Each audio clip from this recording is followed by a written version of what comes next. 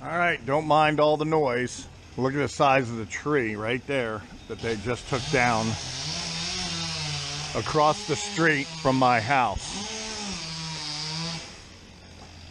They're loading up and a giant tree. Look at that.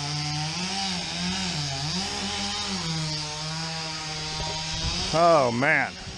Okay.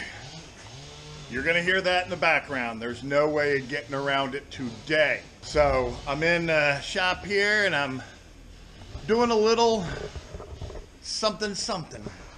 You know, I'm always looking for that improvement to my situation. And I'm gonna show you a few things that I'm doing here. But let me take a swig of this icy cold PBR. Oh, that's almost like heaven on earth. Whew! All right, let me show you something. Okay, we're gonna have intermittent chainsaw sounds, and there's no way of getting around it. It is what it is today. They've been over there with the noise and everything since 7 o'clock this morning. Thank God. Well, if I went fishing, I couldn't even have pulled out this morning. Well, I could have, way before they got here. All right. Do you notice something? The last time I showed you in here, I had a big cooler sitting there. And you know what? I really, really don't like it. I love having this as my live well. There's my ceramic air stone. There is my oxygen bottle, my regulator. And you know what I've come to realize? This time of year, 99.9% of the time, I'm taking kids, kind of tourist people, you know. I went looking for bait on the beach the other day. Didn't find any. Pogies on the beach. Didn't find any. They're so on and off. They're here, they're not here, they're here. They're in 39 foot of water. They're in 68 foot of water. They're in 2 feet of water. You know, I'm really tired of that. Really tired. And I don't chase mullet around either. Because usually if I go get mullet, I've got to go to a dock or something. I can't chase them around in this boat and throw the net like I do pogies. And the other day, I had a bunch of kids and 2 women on the boat. And that cooler right there was doing exactly what I always thought it was.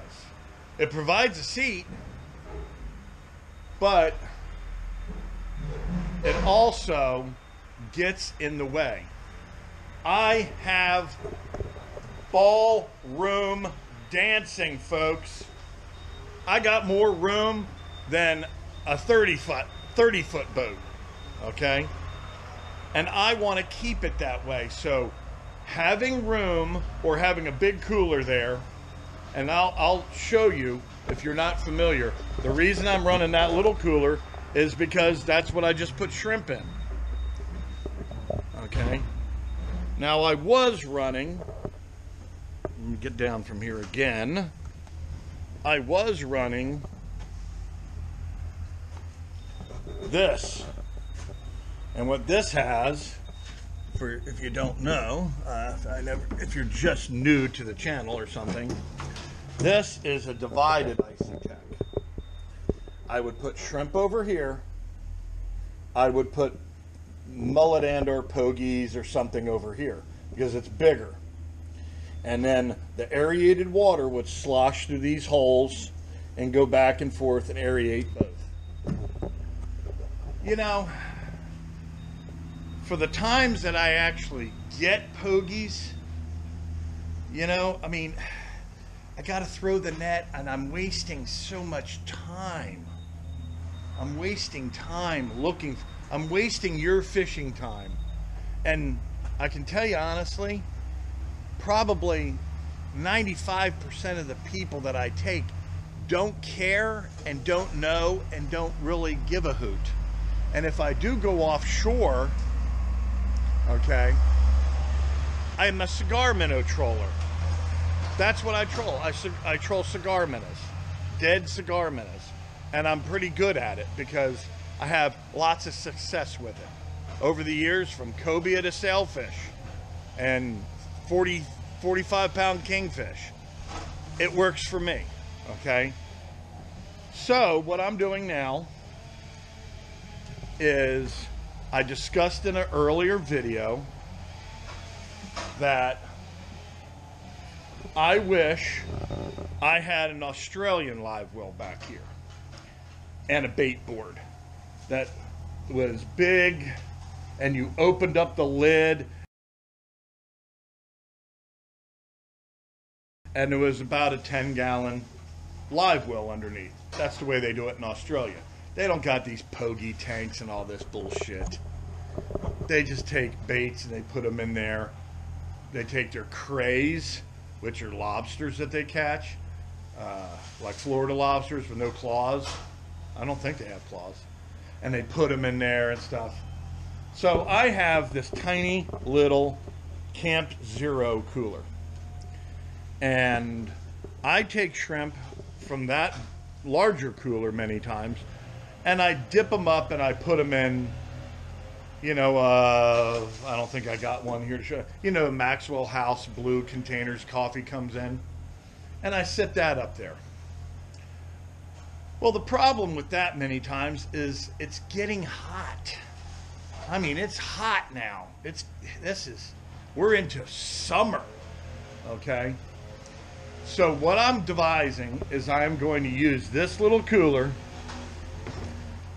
and I'm going to have it up here and I'm going to put nice cool water in it, and I want to be able to use the shrimp out of here.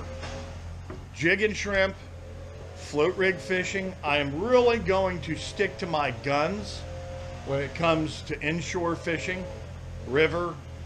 I'm gonna continue to float rig fish because you know why? It catches fish.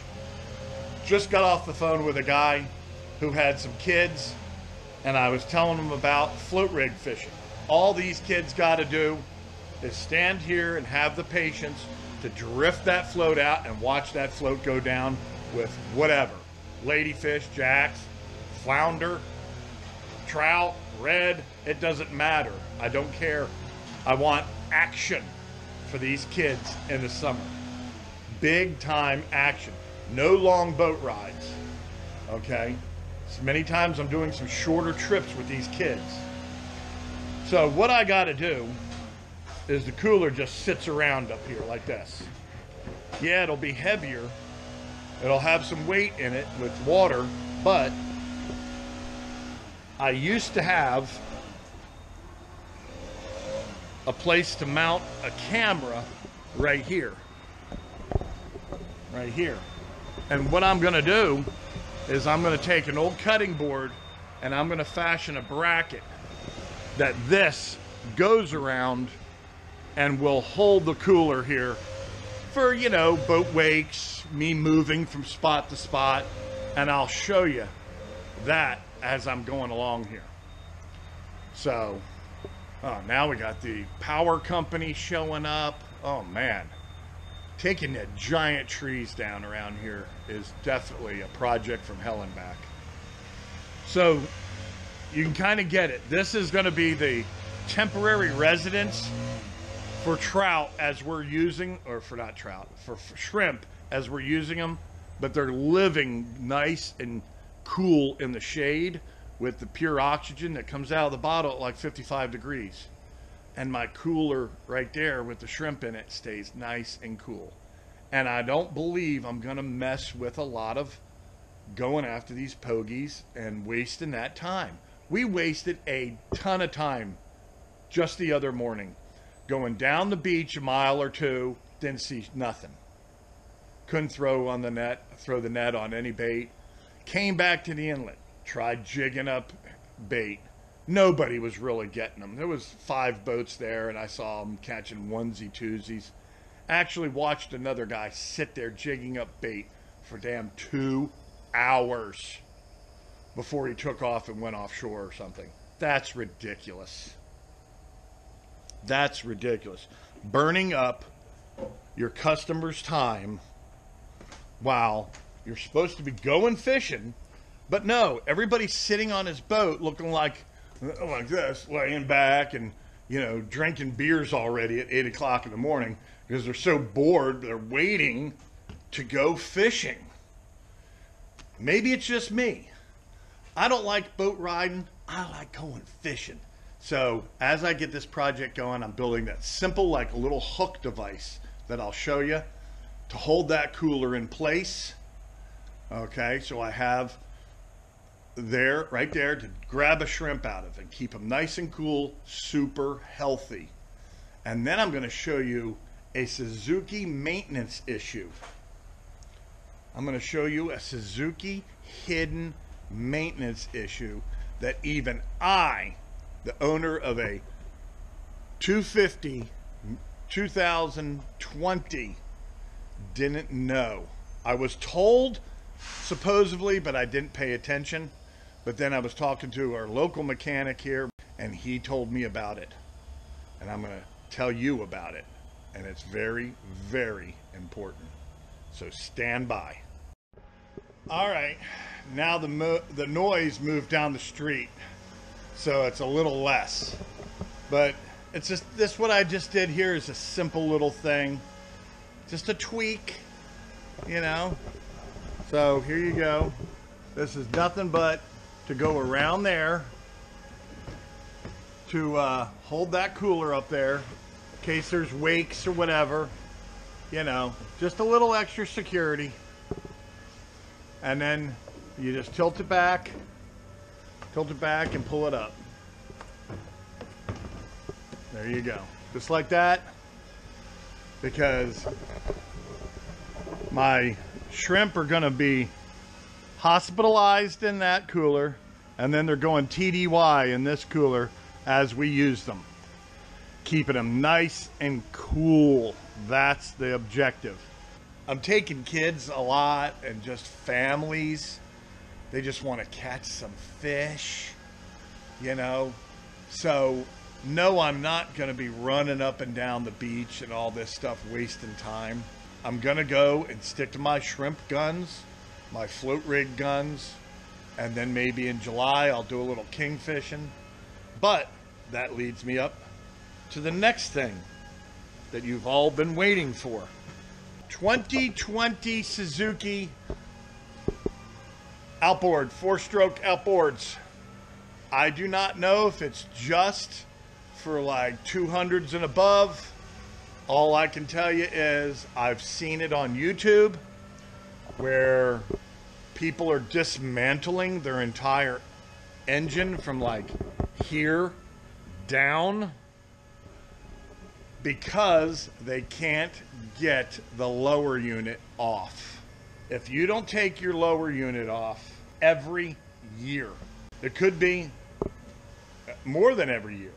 There was a problem with the Suzukis where they weren't greased at the factory, where you put the lower unit on and the drive shaft goes up into the power head up in here, and that would be dry and it would lock on.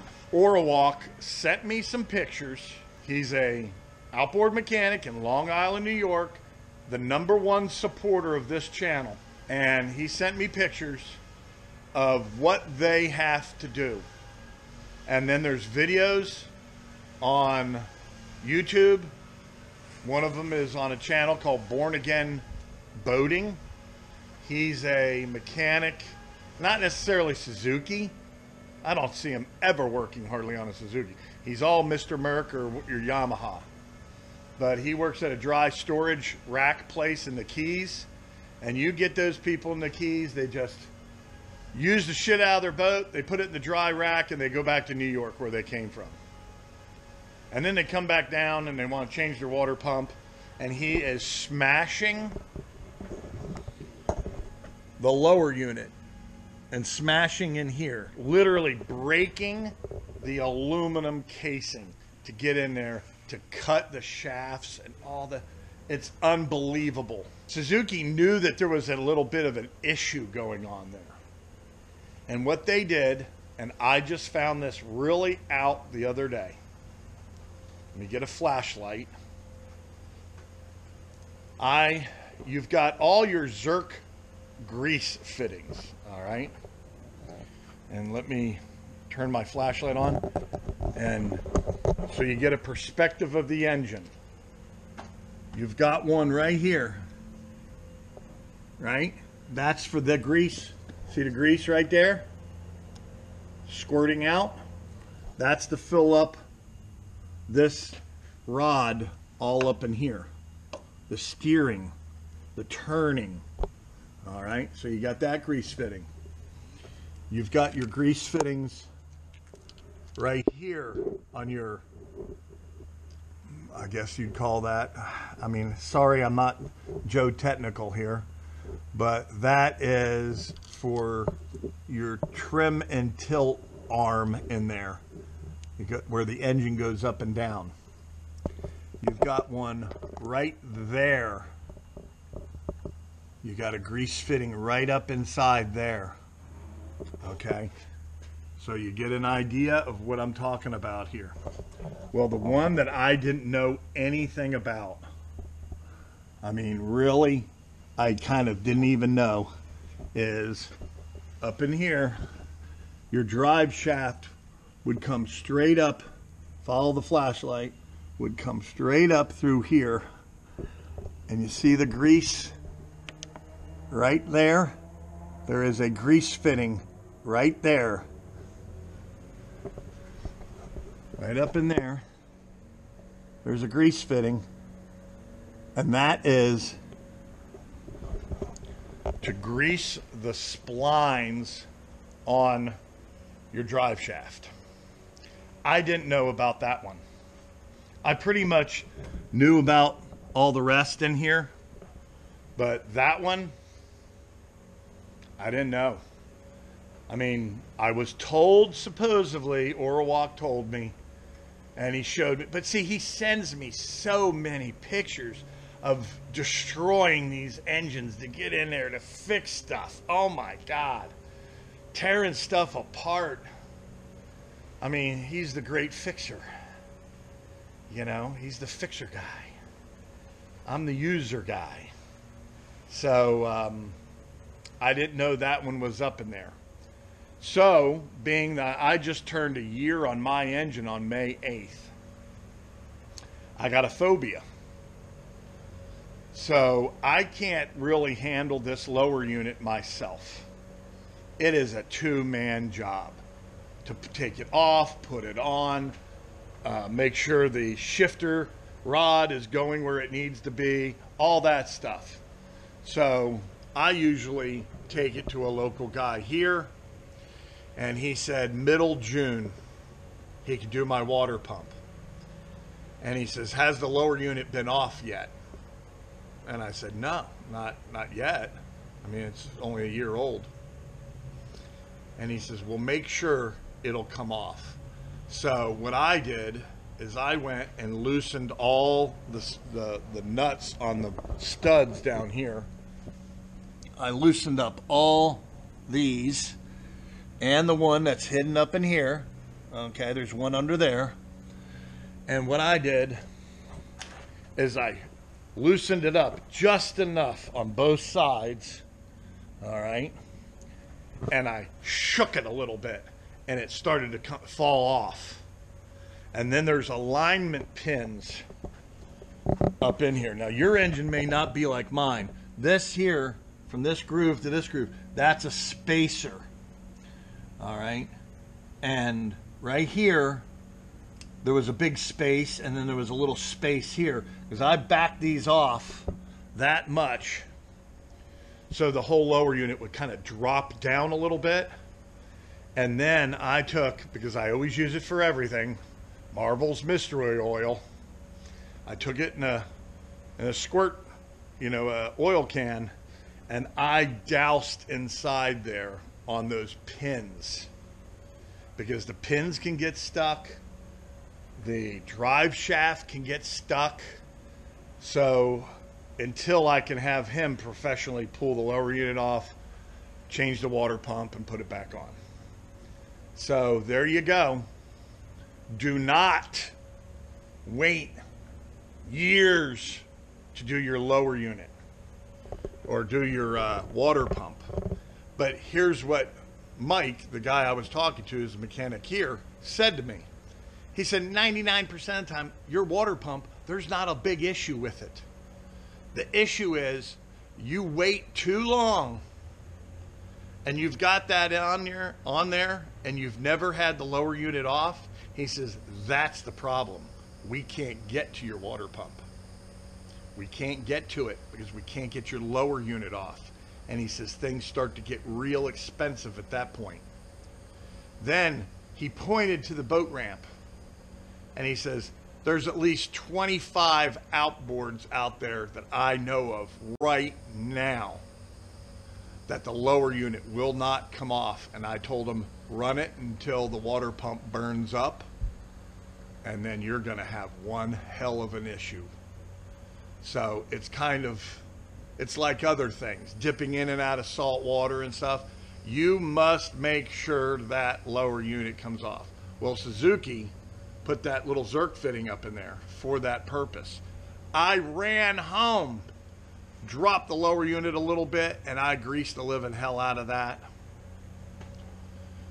because I got a phobia about stuff like that. So there is something that if you didn't know, that little baby is tucked up in there. I'll show it to you again with my flashlight. It's one of those little things that if you don't know it's there, you're never going to see it. All right? I'm showing it to you right now. You go up in here. Here's your Tupperware for your midsection. There's your steering arm. And then right up in there, you can see there's your shift shaft right there. And right on the side of it, up in there, they put a grease fitting. Now, I'll throw in a couple pictures of what Orwalk sent me.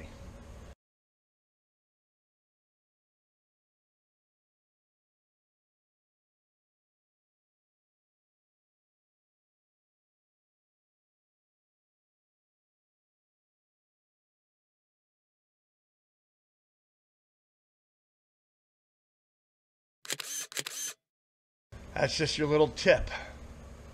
I don't have much else to report except constant improvements and fine-tuning my system on the JETTYWOLF and little things like that that I learn. So I'm passing it on to you. So I'm sure this video is way too long by now. So I'll bid you farewell and have a PBR on me.